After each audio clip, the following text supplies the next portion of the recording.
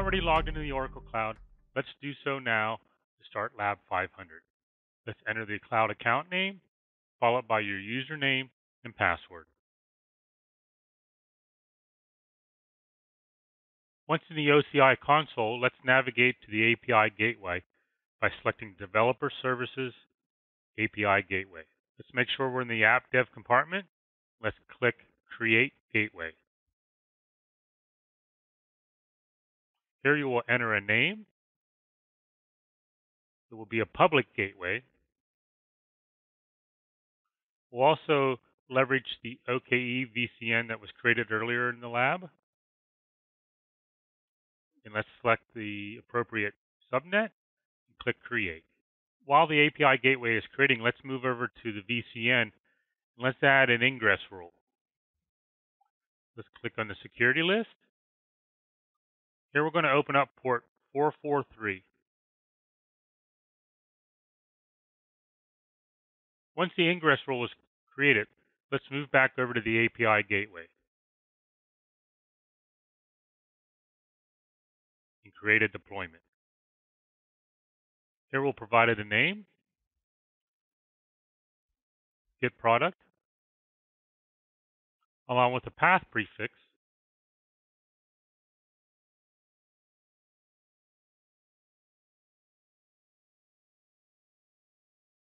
We'll give it the path of products. The method will be a GET. The type will be HTTP. And here's where we'll enter in our product REST URL that we created earlier in the workshop.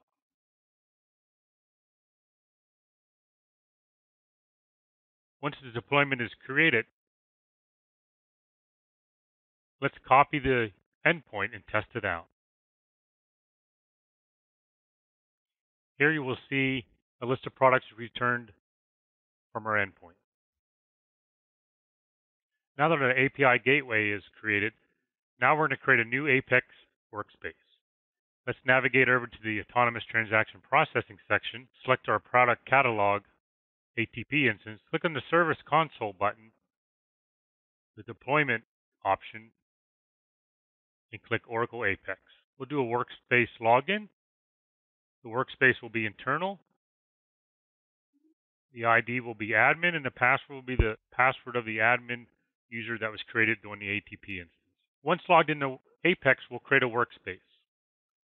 It'll be tied to the username alpha.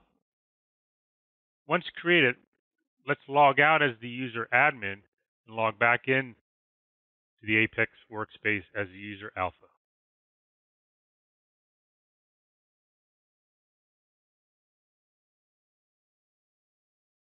We'll be prompted to set the Apex account password. Here you will enter in the appropriate email address and then the desired password.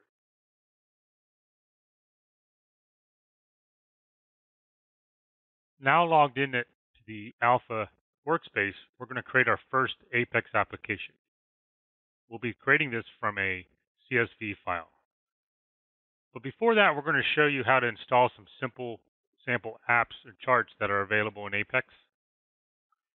In this, we're going to install the sample charts application, and then we're going to run it. Here we will log in as the user alpha with the password you set earlier. This just shows you some sample reports that are available in charts in Apex out of the box. Now let's return back to the application builder. Let's click Create. We're going to create our application from a CSV file. Let's drag our CSV file into the drop area. We're going to load our data into the table forecast. Once the data is loaded, let's click Create Application. Let's select a couple features as well: an About page, configuration options, and theme style selection. Once the page is created, let's take note of the application ID. In this case, it's 101. Next, we'll run the application. We'll need to log in as the user alpha with the password you set earlier.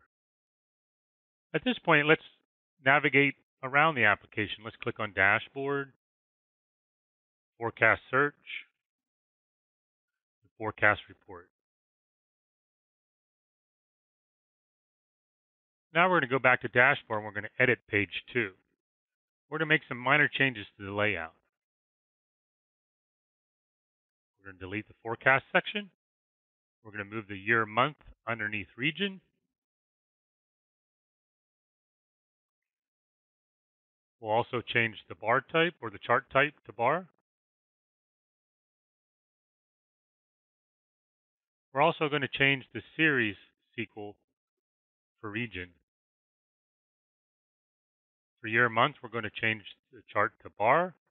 We're going to enter in a custom title.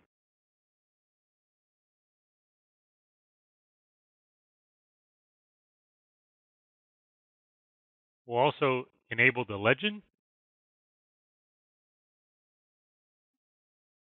and also modify the SQL query. After these changes, let's hit the Run button again to see how our application changes look.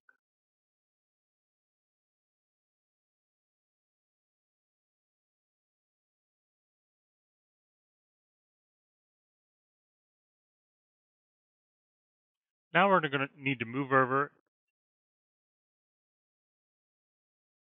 or we're going to configure our web server and application to create a new page which will access the data using the API gateway we created earlier.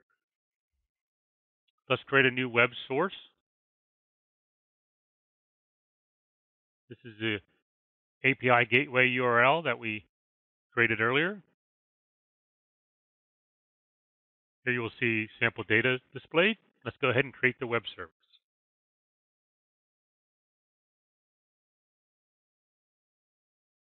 Now we're going to create a new page which leverages this data service. It'll be an interactive report. Give it a page name.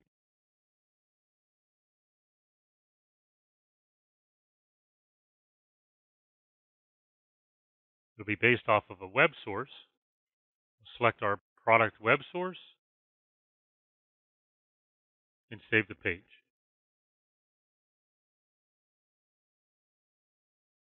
Now let's make some minor changes to the SQL.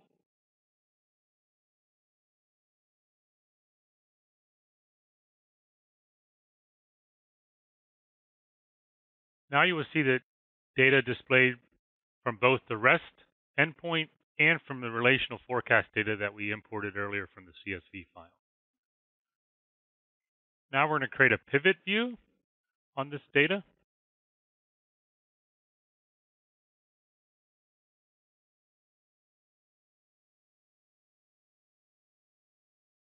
Let's go ahead next and add a region filter. In this case, we're selecting US, but feel free to select your own region. Now that we're done creating our new application, we're going to move back over to the OCI console. We're going to navigate to Developer.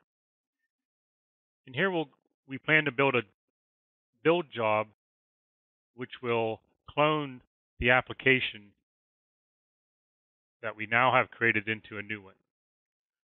So let's click on our project. Let's click Builds. Let's create a job. Let's select the existing template.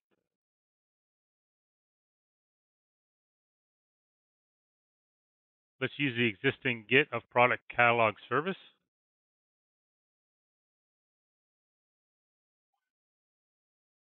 Now it's time to add some steps to the build job. Let's add a SQL CL step.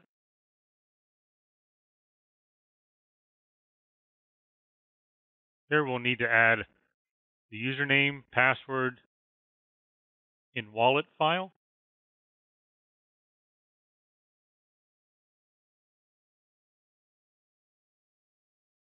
We'll also include some inline SQL, which will back up the alpha workspace to a SQL file. Let's add a second SQL step. Here we'll enter the same username, password, and wallet file. This time the inline SQL will look slightly different. It will take the SQL file from the first step and restore it into a new application with a new application ID in Apex.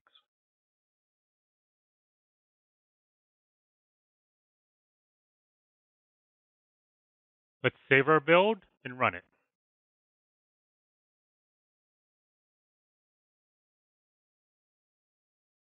Once completed, let's navigate back over to Apex and see our newly created application.